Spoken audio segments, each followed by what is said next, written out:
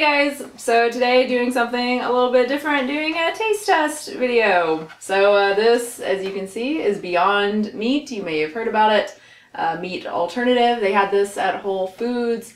If I remember correctly, it was $6.99. My friend Brimstone Salad, you may know from the Vegan Atheist Forum, we went and picked this up. So yeah, I'm gonna cook it based on the instructions on the back and see how it tastes.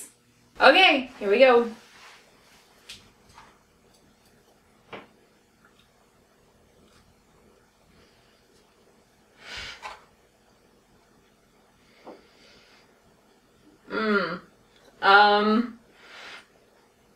It's very chickeny.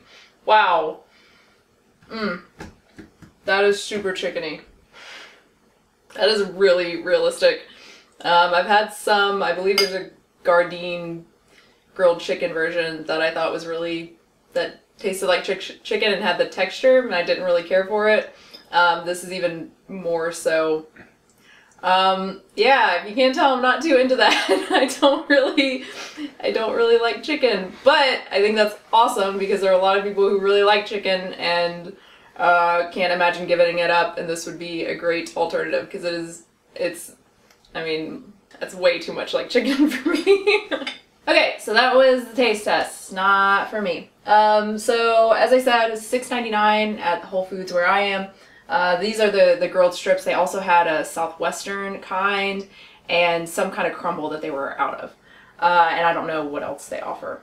And so this, it's 4 servings, 6 strips per serving, 120 calories, 25 from fat, and 20 grams protein. So that's fairly substantial. 15% iron, so that's not bad.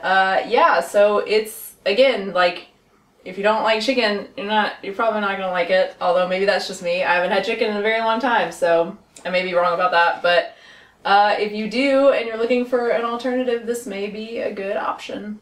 Okay, so that is it for this video. Something a little bit different. Hope you guys enjoyed it. And if you want to subscribe, of course subscribe.